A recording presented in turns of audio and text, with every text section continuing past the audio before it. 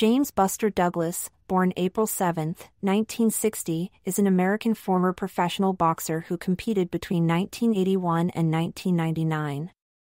He reigned as undisputed world heavyweight champion in 1990 after knocking out Mike Tyson to win the title, handing the undefeated Tyson his first ever loss. He also defeated heavyweight world champions Oliver McCall, Trevor Berbick, and Greg Page. Douglas was a 42-1 underdog going into his 1990 fight against Tyson, who was undefeated and considered to be the best boxer in the world for his domination of the division over the previous 3 years. Defying expectations, Douglas would knock out Tyson in the 10th round to claim the WBC, WBA, and IBF titles. He reigned as the world heavyweight champion for 8 months until he was defeated by Evander Holyfield in his only title defense. Retiring shortly after the loss, Douglas returned to boxing between 1996 and 1999 until he retired a second and final time. Early life: the son of professional boxer William Dynamite Douglas and Lula Pearl Douglas, Douglas grew up in Columbus, Ohio, in the predominantly black Linden neighborhood of Windsor Terrace. His father ran a gym at the Blackburn Recreation Center near downtown Columbus and subsequently introduced young James to boxing, in the same way James would later bring his son Lamar to the same gym.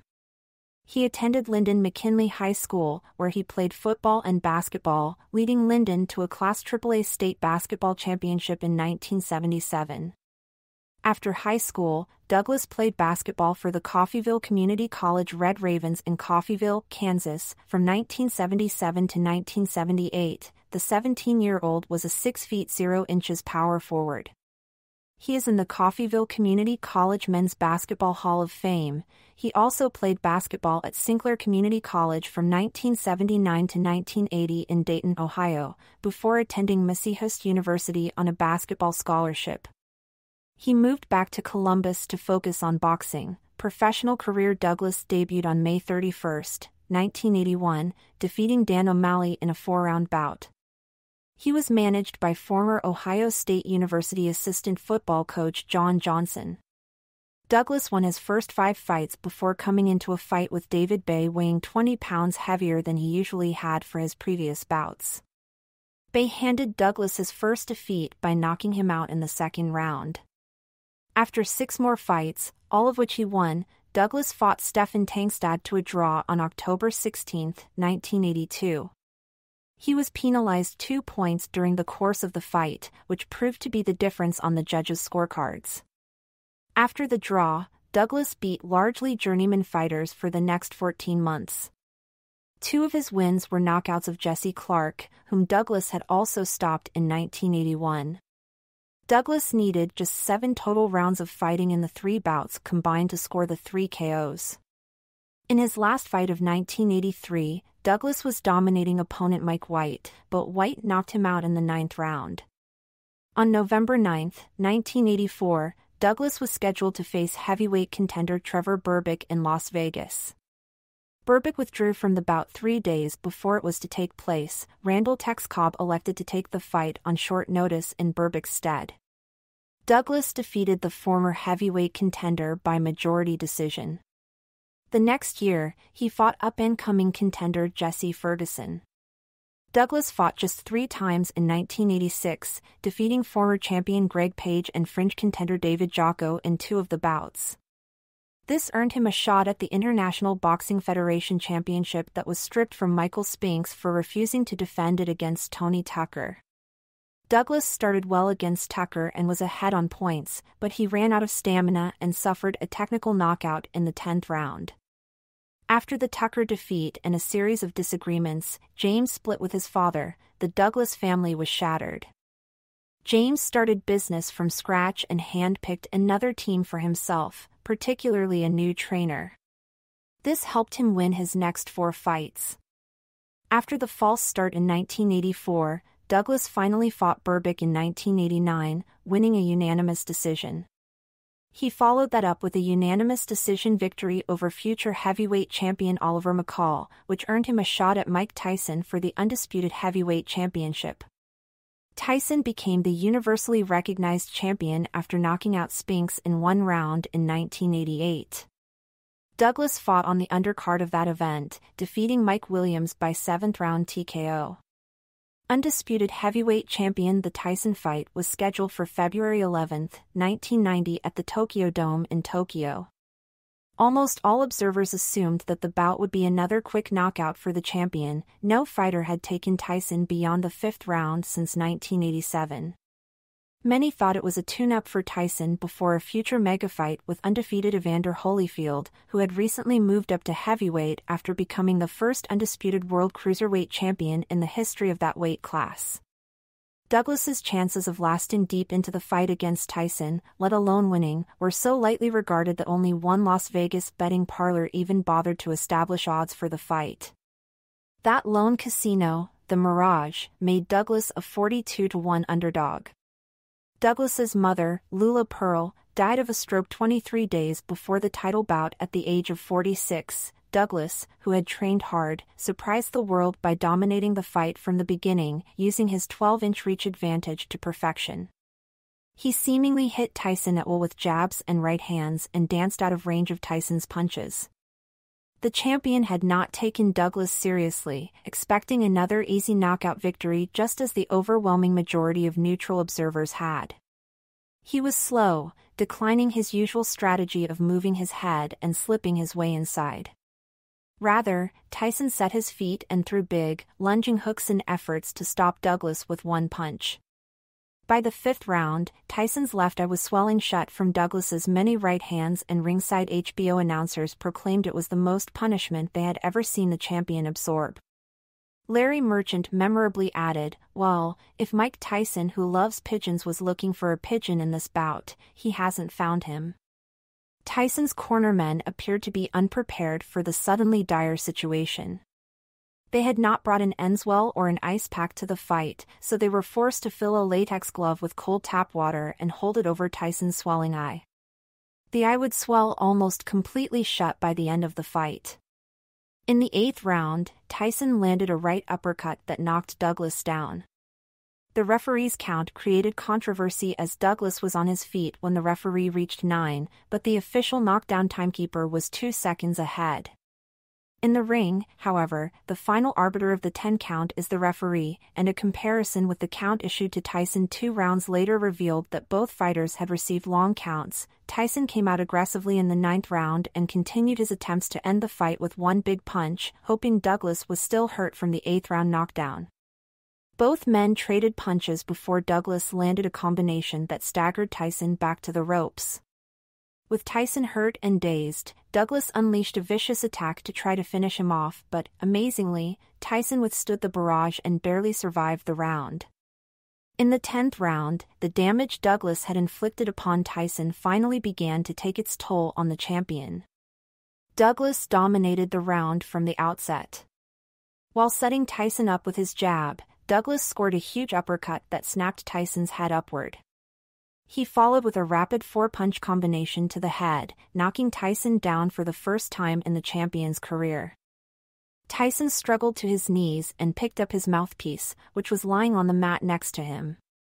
He awkwardly tried to place it back into his mouth. The image of Tyson's mouthpiece hanging crookedly from his lips would become an enduring image from the fight. He was unable to beat the referee's 10 count, and Douglas was the new world heavyweight champion. As Douglas said in an interview years later, "I thought Tyson was getting up until I had seen him looking for that mouthpiece, and then I knew that he was really hurt." So anytime you know you only got 10 seconds to get up, so you aren't going to worry about anything but just getting up first. So when I had seen him looking around for that mouthpiece, I knew he was really hurt. Douglas's joy over the victory soon turned to confusion and anger as manager John Johnson informed him in the dressing room that Tyson and Don King were lodging an official protest about the referee's knockdown count in the 8th round. A week later, during a television interview, Douglas said that the protest and the post-fight confusion ruined what should have been the best time of his life, losing the title. Although the IBF immediately recognized Douglas as its champion, the WBA and WBC initially refused due to Tyson's protest. However, Tyson withdrew his protest 4 days later amid worldwide public outcry and demands from boxing commissions around the world, and Douglas was officially recognized as undisputed heavyweight champion. While still champion, Douglas appeared on the February 23, 1990 episode of the World Wrestling Federation's The Main Event 3, as special guest referee for a rematch between Hulk Hogan and Macho Man Randy Savage. Originally, Tyson was scheduled to be the guest referee, but following the upset, the WWF rushed to sign on Douglas for the event. At the end of the match, Douglas was provoked into a kayfabe punch and knockout of Savage, who was the heel wrestler in the match. The defeated Tyson clamored for a rematch and Douglas was offered more money than he had ever made for a fight. Not wanting to deal with Tyson's camp or his promoter Don King, Douglas decided to make his first defense against #1 contender Evander Holyfield, who had watched the new champion dethrone Tyson from ringside in Tokyo. Douglas went into the October 25, 1990 fight at 246 pounds, 15 pounds heavier than he was for the Tyson match and also the heaviest he had weighed in for a fight since a 1985 bout with Dion Simpson, in which he tipped the scale at just over 247 pounds. Douglas came out rather sluggish and was thoroughly dominated by Holyfield during the first 2 rounds. In the 3rd round, Douglas attempted to hit Holyfield with a hard uppercut that he telegraphed. Holyfield avoided the uppercut and knocked an off-balance Douglas to the canvas with a straight right to the chin. Douglas merely lay flat on his back, motionless and disoriented, as referee Mills Lane stopped the fight. Buster Douglas retired after that bout. Later career Douglas vs. Holyfield was a reported $24.6 million payday for Douglas. Doing little for the next several years, Douglas gained weight, reaching nearly 400 pounds. It was only after he nearly died during a diabetic coma that he decided to attempt a return to the sport. He went back into training and made a comeback. He was successful at first, winning 6 straight fights, but his comeback almost came to a halt in a 1997 disqualification win over journeyman Louis Monaco. In a bizarre ending, Monaco landed a right hand, just after the bell ending round 1, that knocked Douglas to the canvas. Douglas was unable to continue after a 5-minute rest period and was consequently awarded the win by disqualification on account of Monaco's illegal punch. A fight with light heavyweight champion Roy Jones Jr. was touted in the late 1990s, although ultimately fell through. In 1998, having bounced back into a minor stardom, Douglas was knocked out in the 1st round of a fight with heavyweight contender Lou Savarese for the low-regarded IBA heavyweight title. Douglas subsequently had 2 more fights, winning both, and retired in 1999 with a final record of 38-6-1. In the media, Douglas speaking in 2020. Douglas made a guest appearance in the 1990s cop show Street Justice. Douglas made his feature film acting debut in the Artie Knapp science fiction comedy film Pluto's Plight. The 1988 arcade game Final Blow was released as James Buster Douglas Knockout Boxing in 1990 for the Master System and Sega Genesis, which replaced one of the fictional fighters with Douglas. This game is considered as a response to Nintendo's Mike Tyson's Punch-Out!, especially since Tyson lost to Douglas, which Sega took advantage in order to promote their early Genesis does what Nintendo advertisements, an advertising campaign in which Douglas frequently participated. In 1995, HBO aired Tyson, a television movie based upon the life of Mike Tyson. Douglas was portrayed by actor Dwayne Davis. On February 23, 1990, Douglas made a special appearance as a guest referee on WWF's The Main Event 3 in a matchup between Hulk Hogan and Macho Man Randy Savage. Mike Tyson was originally scheduled to be the special guest referee, but this changed following Douglas's knockout title win over Tyson just under 2 weeks before, on February 11. Douglas's upset against Tyson is the inspiration for the Killers' song Tyson vs. Douglas from their Wonderful Wonderful album. Singer-songwriter Brandon Flowers used the childhood memory of watching the seemingly invincible Tyson lose as the motivation for a song that's about me and my family, and the way I'm perceived by my kids. I don't want them to see me go down like Tyson. Honors Douglas is one of the few non-students to be honored by Ohio State University with the opportunity to dot the I during the performance of the script Ohio by the Ohio State University Marching Band.